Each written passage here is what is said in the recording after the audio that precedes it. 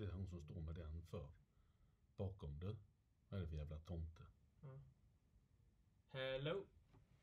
Jag tror inget ljud. Devi, hi Jonathan, how are you? I'm good. I'm good, and you? Good, thank you. Yeah, I think everyone that's not on there must just mute their Okay. microphone. Just for sound on our side, so just so that I get it, Jonathan, it's you and I having the conversation, am I right? That is correct. Du kan ta det.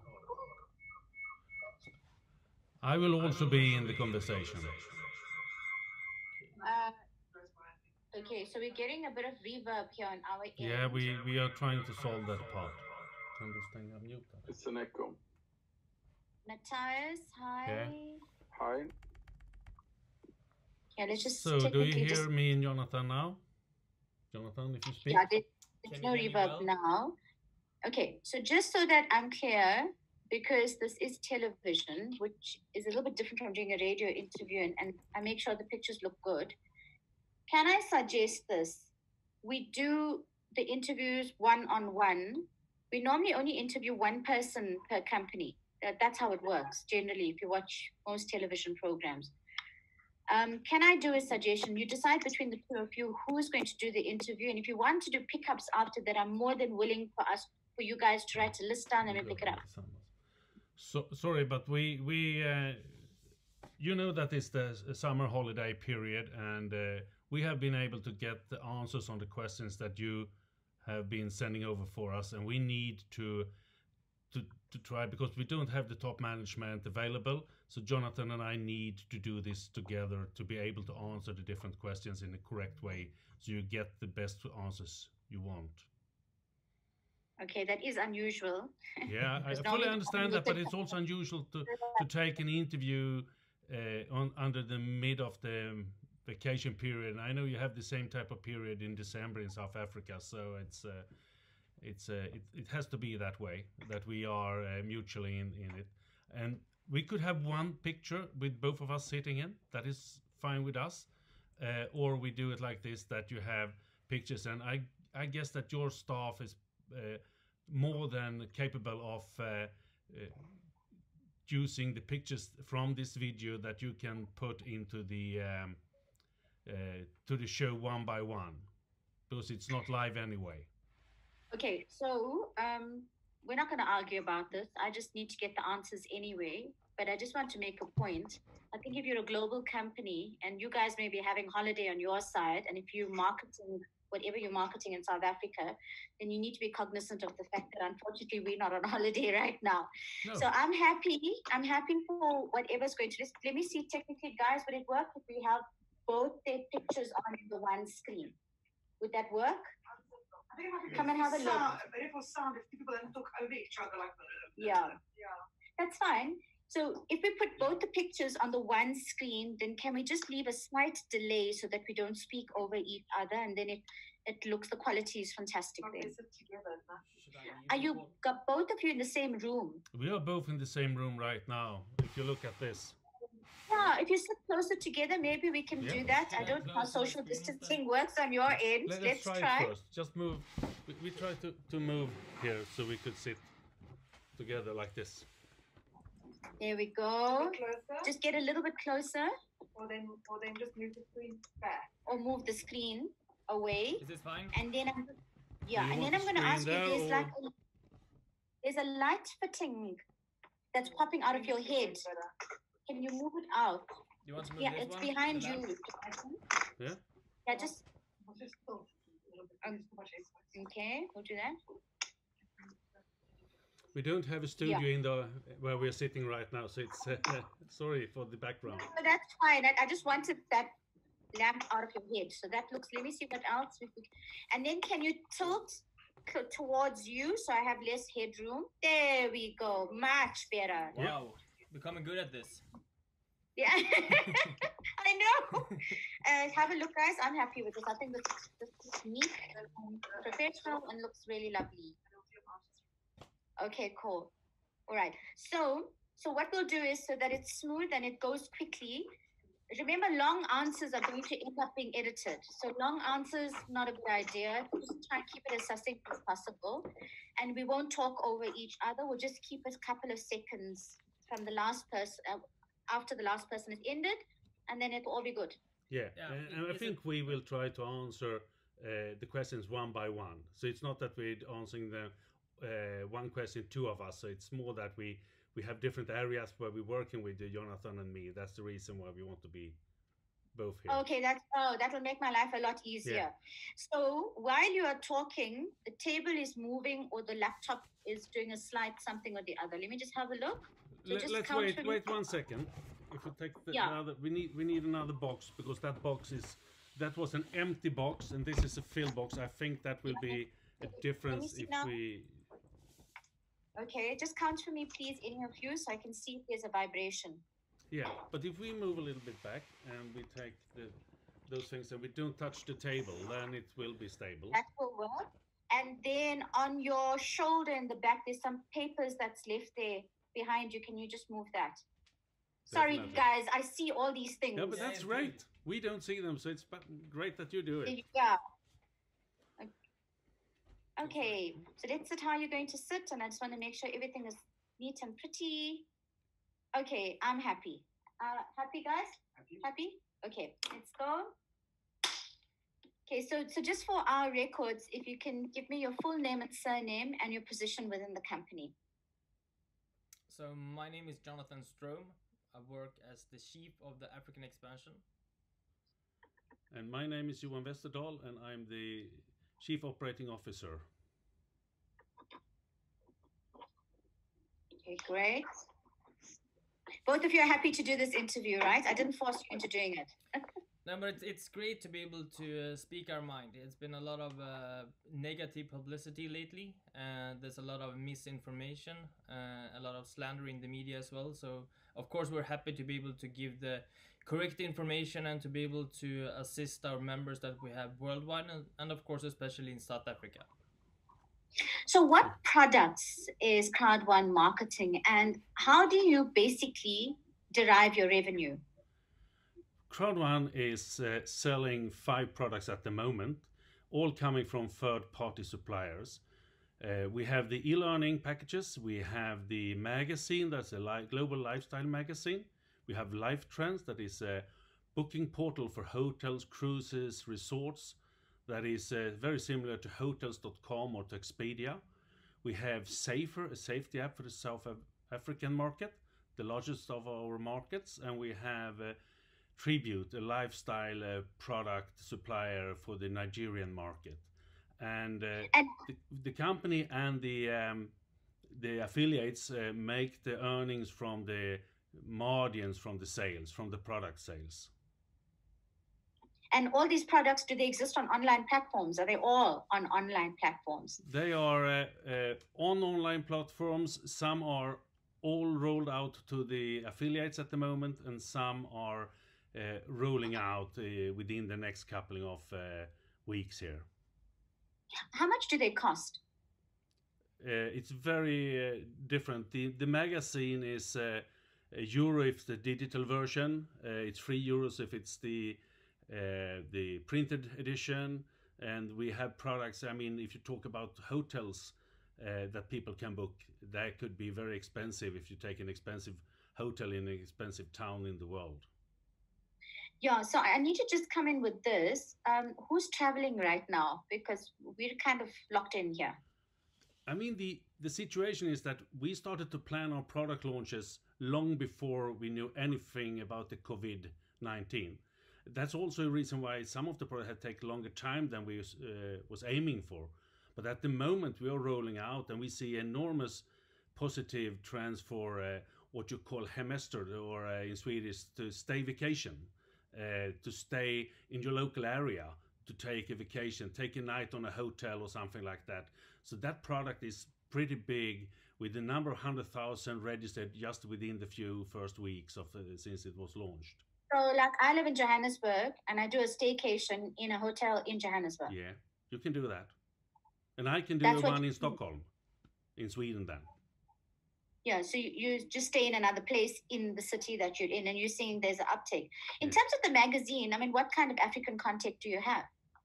We have stories from the total globe, success stories from the business we're in, but also stories, lifestyle stories from different areas and trends, global trends.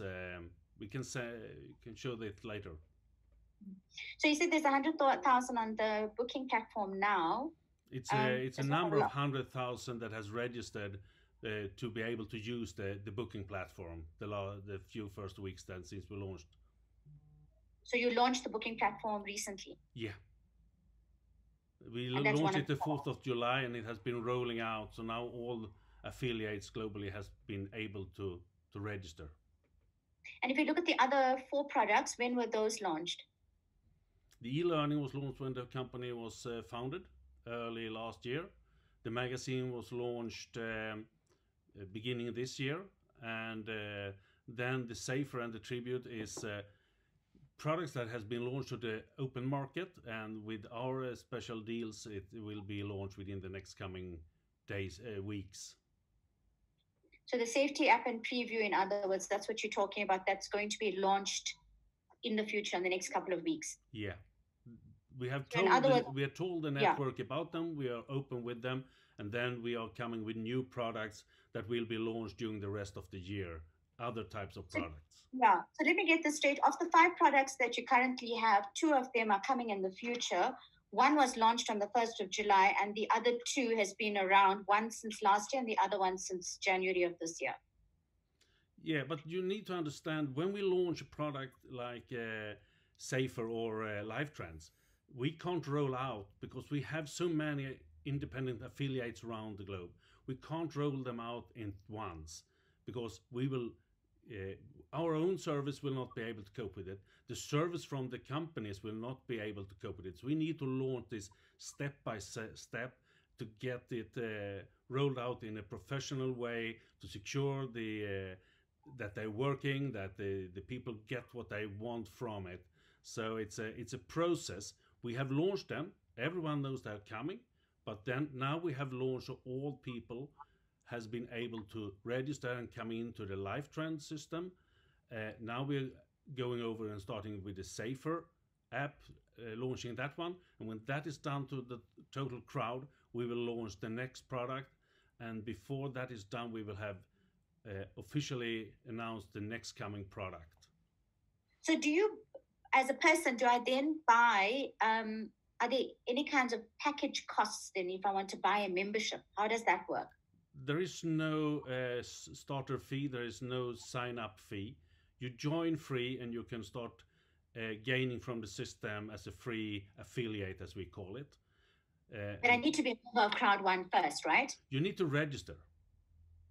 Yeah. You need to register to be able to gain from it, but you don't need to pay anything. It's a free affiliateship or membership. To these particular packages. But if I'm a CROWD1 member, do I get a discount on the packages? The deal with the, for instance, Safer is that you get a better price for the app if you join via CROWD1 to use the app than the public does. Is it a significant difference though? Versus me as an ordinary member or versus me as a CROWD1 member? Because if I'm with CROWD1, I would want a very big discount, because otherwise it doesn't make sense. First of all, you get a better discount. We have been open with that on the launch event of the 4th of June, that 20% of the total margin on the product is handed out as a customer discount. So you get 20% of the margin on the product as a customer, as a discount. Then the rest is distributed into the crowd, into the network as sales commission. So if you're an affiliate, you both get a better price and you earn from the total sales, the total revenue that we have on products. Explain the property packages. I heard there was some kind of property package, and I'm probably using the wrong word here, but it's something that a package that's part of e-learning maybe that makes you smarter in terms of property investments. Yeah, sure. So this is one of the e-learnings that we offer, and these ones are something which is a great start to get some basic understanding, and then to further develop the skills to be able to take advantage of the real estate industry or the real estate business, but also to better understand the current situation. People they have properties, so they are all tend to live in properties. Not everyone, of course, can afford to buy a property. I'm definitely aware of that after been living quite some time abroad and also in Sweden. It is, but it's a good step in a direction to better understand this type of business, because it's very fascinating. And does it take into account the laws in different countries in terms of property law, or is it just one? It's a broader type of education. You get the basic information. It's not done for the specific countries, so you get a basic understanding about properties and how this is working in general terms. Why is recruitment such an important element of CROWD1? It's not especially important thing for CROWD1. This is a thing that is common for all MLM companies all over the world. It's also something that you see in basically any other company working with any type of business. You want to have referral customers, you want to have recurring customers, you want people to talk good about your company and recommend the company to someone else. Why are you not licensed with the relevant authorities in South Africa? Sorry, which one do you refer to? The FSB to start off with. I mean, we are registered with all the relevant authorities that is needed for the business that we are conducting. We are not selling any type of financial products. We're not selling any type of financial services. We're not giving any type of investment opportunity. We are an online networking marketing company. So can you tell me who you are registered with in South Africa that allows your business to be legal here? We are 100% incorporated. What does that mean? We are incorporated with the tax returns. We're incorporated with the local authorities, but we don't need to be registered for selling financial products, since we are not selling financial products. So then what's your response to the various investigations in South Africa around CROWD1? Which one are you referring to? I'm referring specifically to financial services. There's also talk about the Consumer Commission and the Council. Sure. So we are in contact with these ones. We are in contact with them to inform them about the business, to clarify the misunderstandings. We have a good conversation so far, and there has not been any updates from their side. So over the last, I would say 20 days or something, we have been in contact with them. Have you been in contact with the South African Reserve Bank? Because they are also investigating CROWD1. Sure. According to our lawyers, they are under the same type of affiliates as the financial department. So we're in contact with those ones. The FSC. Yeah, I could be wrong here, but it's a big deal if the South African Reserve Bank is investigating you independently. And that's apart from the Consumer Commission, because it's the Reserve Bank. Yeah, as I mentioned, since we're not dealing with any type of financial products, financial services, or investment opportunities, we are more than happy to clarify all the misunderstandings about this. So we are in contact with the relevant authorities. We have been approaching them instead of waiting for them to approaching us. How do the tiers work? Because I've asked a few people and maybe they aren't able to explain it, but I don't understand it. So in a short answer, can you explain to me how do the various tiers work? Sorry, tiers? Tiers. Can you clarify? Sorry. Levels. I'm using the wrong word here again. The different levels. So you join as a member and then you're meant to work yourself up, some kind of elevation. All affiliates are affiliates. There is something that we call network levels, and that is... Yes, white titanium. No, that's right. No. No? Okay. That is something around the size of the e-learning package that you were referring to earlier. What type of e-learning you have been buying. So that is not a level in that sense. Okay. So finish your answer. You were explaining to me and just working out my vocabulary because I'm getting the terms wrong. Just explain to me then, how does it work? So another word for tiers, another word for levels. Now we have something that we call network levels, and that is something that you can gain when you are referring people and building up a team, a business, where you could then refer products through and then get the commission from that part compensated. I mean, it's very, I would say, similar to any other company. So you have people, if you're good at your job, you will be rewarded. So if you're able to then have a lot of product sales, of course you will then earn the commission based on the compensation plan, as with any other company. So Norway has declared CROWD1 a pyramid scheme. How did you react when you heard that? First of all, about Norway, it's not true, and it's a lie. Norway has not declared CROWD1 anything. It's just the letter they have sent out. It's just an informal information letter stating the rules of Norway, and there has been no investigation going on in Norway at all. Why would they do that? Because it does come across like perhaps they do have a problem with CROWD1. No, they do that to all companies that is in the close to the restriction area, and where they get questions about. So they send it out. I've seen that to other companies I've been working for before, etc. So it's not very uncommon that the Norwegian authorities does that. And what's the story with the Bank of Namibia then? Was it just also a friendly letter? I mean, we have been in contact with the Bank of Namibia. We've been in contact with different authorities in Africa and in other regions to explain what we're doing. For me, this comes back to, I mean, at the moment there are tons of articles written about how we are then a Ponzi scheme, how we are doing the wrong things back and forward. I would be extremely interested to know if it was possible to see where these ones are coming from and why we see them now. We are explaining everything in the best possible way, so we are in contact with these ones. For me, it's about the misunderstanding, and we of course need to look at ourselves to see what we can do better to improve our communication. But as far as the Bank of Namibia is concerned, does that still stand, where they've basically declared CROWD1 as a pyramid scheme? Does that still stand? I mean, we are in contact with these authorities. We've been trying to get the report which they based this on. We have not received anything.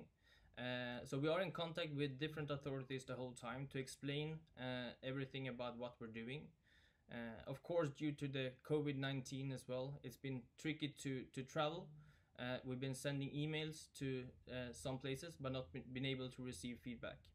So it's something that we will continue to, of course, work on to make sure that we are sorting out all these type of misunderstandings from different parts of the world.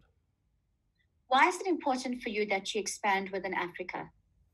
It's not important for us. It's everything that happened in CROWD1 so far is built on organic growth. So we have not been pushing any specific regions. It just tend to be that there are some really fantastic people who's been spreading the news about CROWD1 and then been able to build big networks and sell the products in Africa, but also other parts of the world. So myself, I've been living in Africa and in Nigeria for the last 7 years. And when I came to Nigeria, I realized quite quick that people here are amazing and they are really pushing. They want to do something and they're born to be salespeople. So I'm not surprised that we are growing a lot in Africa, because there are a lot of people who are hungry for these type of products. How, in your own words, do you believe you are adding value and, more importantly, wealth? Because Africa is an impoverished country. There's not a lot to go around. No, but as we have said earlier, I mean, we are serving a possibility, a toolbox with the products, with the system, where people could, if they're working hard, earn money. They could build up their own business. And that is the same as for most of all MLM companies or direct selling companies around the world.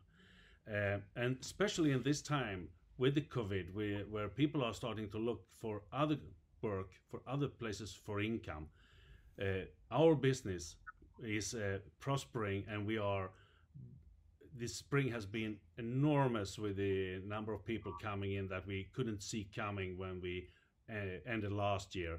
And I must say that we are seeing that together with all the fantastic people, our affiliates, we are building a huge community, a huge business with the new products coming in that is serving them, gaining them income, and we are bringing a lot of wealth into the system. So let's talk about the income. I've spoken to a few people. Some of them are giving me examples of where they've put in an amount of, say, 2,000 Rand around about February, March of this year, and then received anything between 20 South African cents and a maximum of 14 Rand. So how does that work out? What could have gone wrong there? Because I'm not seeing lifting a nation yet. This goes back to what we discussed before, what we are and what we're not. We are not an investment opportunity. We are not selling financial products or any type of financial services. We are selling a product. We have a compensation plan where people can earn commission if they are hardworking and they're good at what they're doing. It's quite simple in that case. So in terms of the products itself, so this is what I'm hearing. What I'm hearing is CROWD1 has been around since last year. Your launch was in South Africa in November last year. You launched, people started putting money in, and then you're coming with the products. That's not the case, right? Because we have been having this e-learning from the beginning. People are buying the educational packages.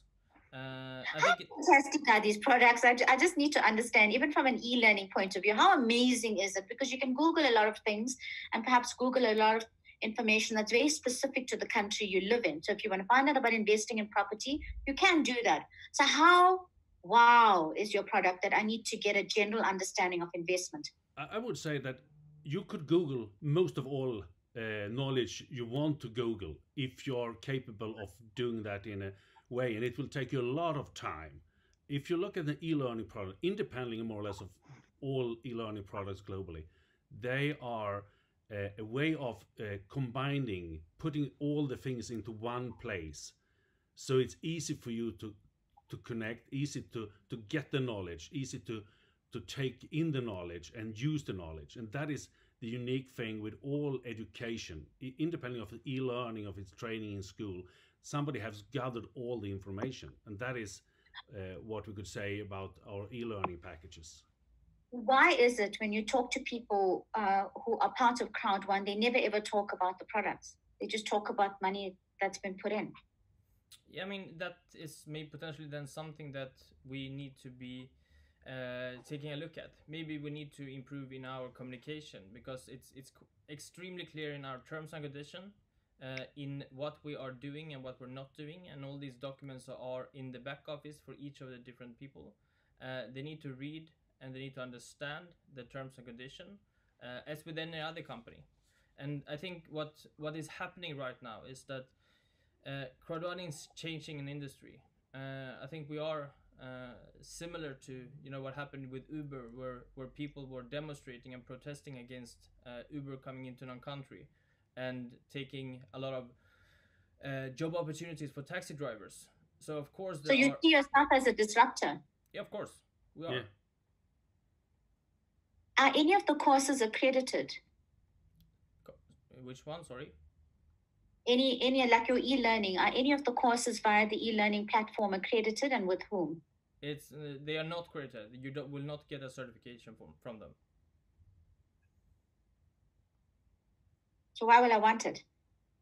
Because it gives you, as Johan was explaining before, it's combining the information. But of course you can find some of the information online, because you can find most of the information online. But this is a gather information in a book that gives you a good start to better understand this. And of course we are continuously going to work on improving all of our different products, add more value into each of them, definitely. But I think this is a great start for anyone. Why are you not a pyramid scheme in your own mind? Because none of the revenue is coming from the sign-up process. Everything is coming from the product sales. As simple as that.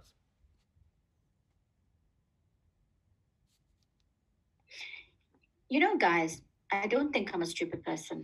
I really don't. I can understand. I've got an MBA. I don't understand how this works. I have no idea. I have spent nights trying to figure out how it works. When some of the packages cost like 45,000, I'm not seeing it. I don't get it. If I get it, I'll be in. Have you read it? Read it. It's so confusing. And I always say, if you're going to, maybe invest is the wrong word, but if you're going to dial in, then you need to be able to explain how it works very simply to a relative or a friend. And I can't do that. So that must mean I'm stupid, right? Definitely No. not. I mean, I think as we've been discussing before as well, if this is something that is unclear, of course we need to work on the communication. Because in our terms and condition, it's extremely clear what we are doing and what we're not doing. We have our products, the revenue and the profit is shared in the network with based on the compensation plan. There is So a, it's there is a all business chicken and egg, presentation. right? Yeah. Sorry, there is a business presentation presenting the company that is something around 25 to 30 slides. So it's a bit longer than this interview to take you through it, but we will happily do it to give you all the information and the feeling for how the business is working. If you could send that to us, that would be fantastic, and then I'll give it another step to try and understand how it works. But just a very quick one from my side. If I were to look at just the product range as it stands now, the 5 products that you mentioned, and it is the chicken and egg argument of which one comes first. In my mind, before you market anything, you need a product, because then you tell people what you're doing. What I'm seeing here is products being developed as we go along, after people put money in. Am I right? Am I wrong? We had the e-learning product from day one. The magazine came, and we were around New Year. We were less than 1 million people, affiliates. Now we are over 7 million. So it has been going very, very quickly. We have been delayed because of the COVID-19 with the product launches. And but we are working all the time on the products, and if we don't have enough people in the crowd, we don't attract the right companies to be partners with us. If we weren't as big as we are in South Africa, Safer would never have been interesting to work together with us. If we weren't as big as we are globally, Life Trends would never be interesting to work with us. So it's really the hen and the egg discussion here. And in this case, yes, you need to have a mixture of both, but they need to come side by side. We had a much faster growth on the affiliate numbers, the crowd numbers, than we were looking for during this spring, and that meant that at the moment we have a bit of dip in the balance in between them.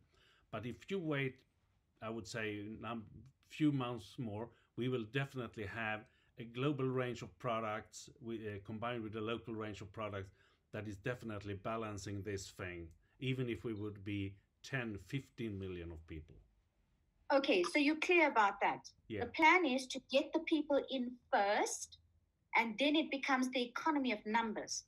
I mean, what we have from the beginning sold the e-learning.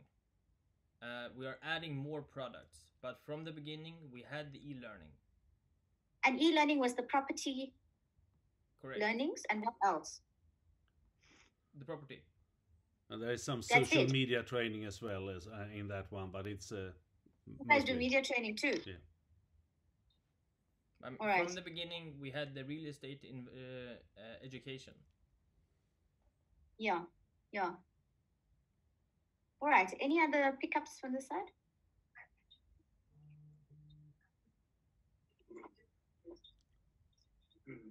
So the question that I'm getting here from my producer is it a matter of semantics where we use different words to actually describe the same thing in the end? What are we describing? What do you mean? We're describing that there are tiers. We're describing that people put money in. We're describing that in the end, we are banking on an economy of scale, which is why you do need this to work. I mean, because without the scale, you've got nothing, right? As we discussed before, we launched when we still have the e-learning system. So from the beginning, we sold a product. People are not investing because we're not investment opportunity. We're not selling any type of financial products or services.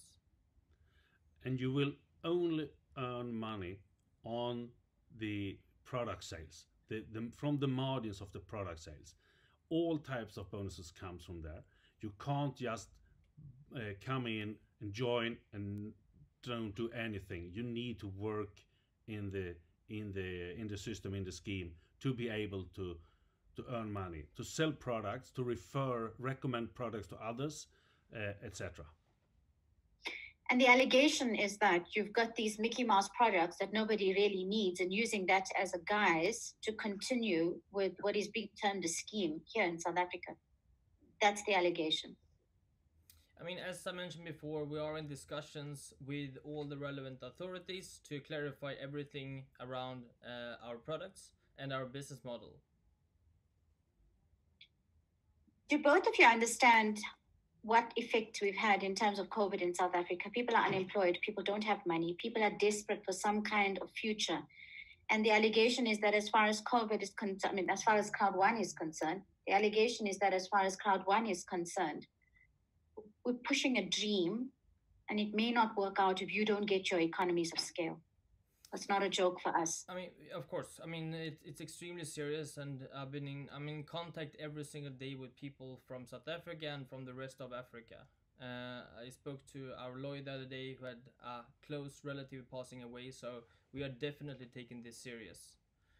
We are, as I believe, this is a great type of business for anyone, since it's possible to join without the education. You don't need to be grown up in with a different type of background. Anyone can join this type of business.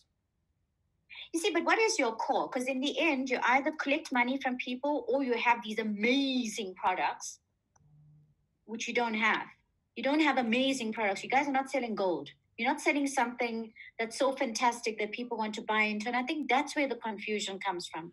I think we have amazing products. LifeTrend is a tremendous product, and especially when we could see the margins that we are able to divide into customer discount, into the spreading into the commission plan to all the affiliates that we have.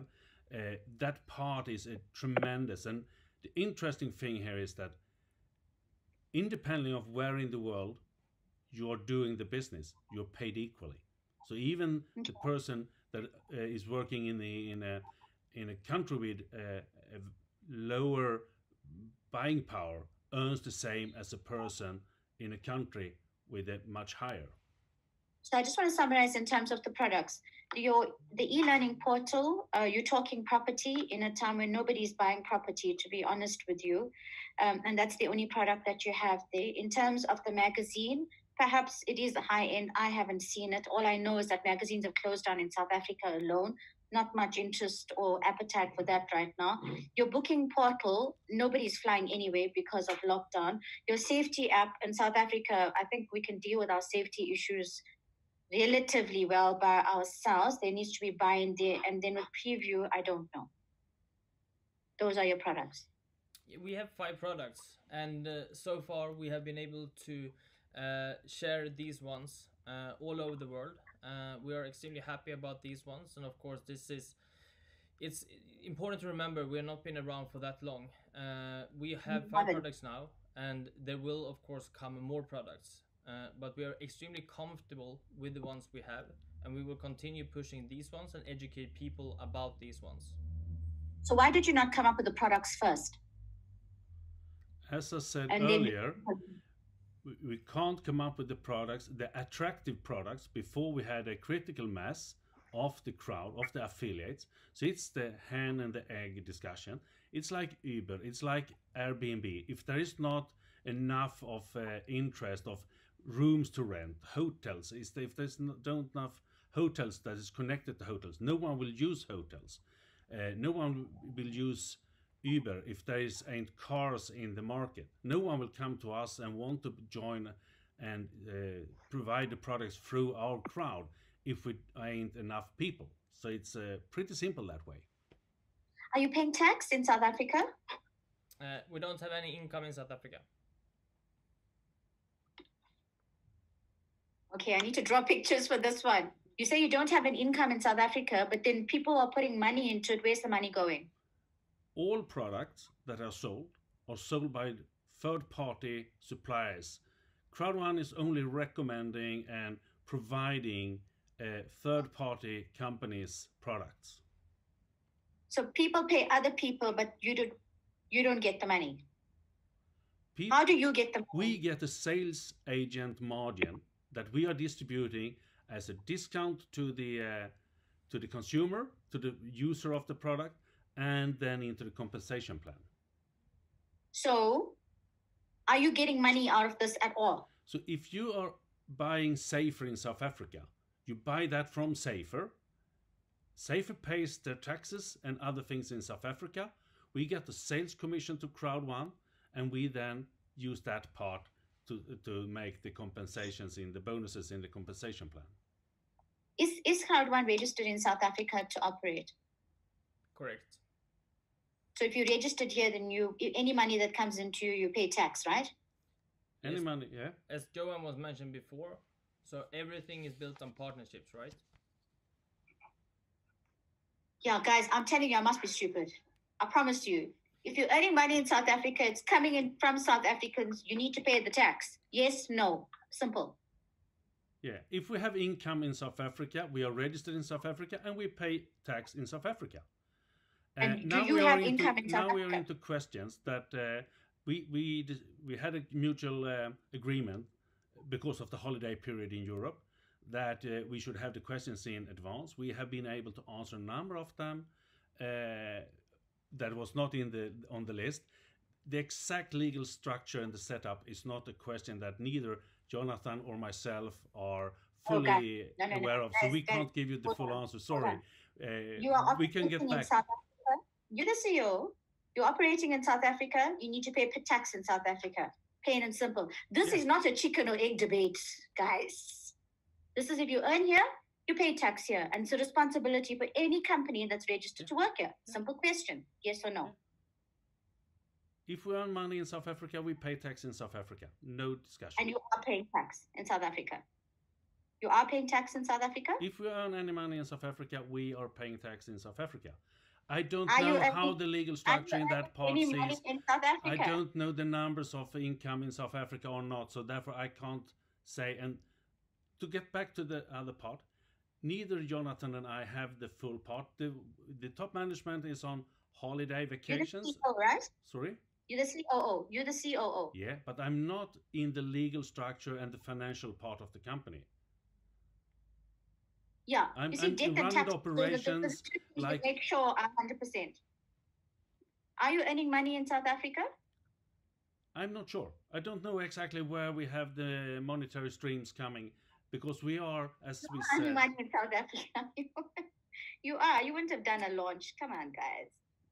You are earning money in South Africa. It's a straight question. Are you paying tax or not on the money earned in South Africa? Are you up to date? Because that's easy to check. For sure. I mean, I can happily send over our documents from the FRS.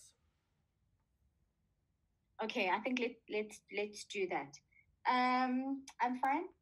Fine, everybody's fine.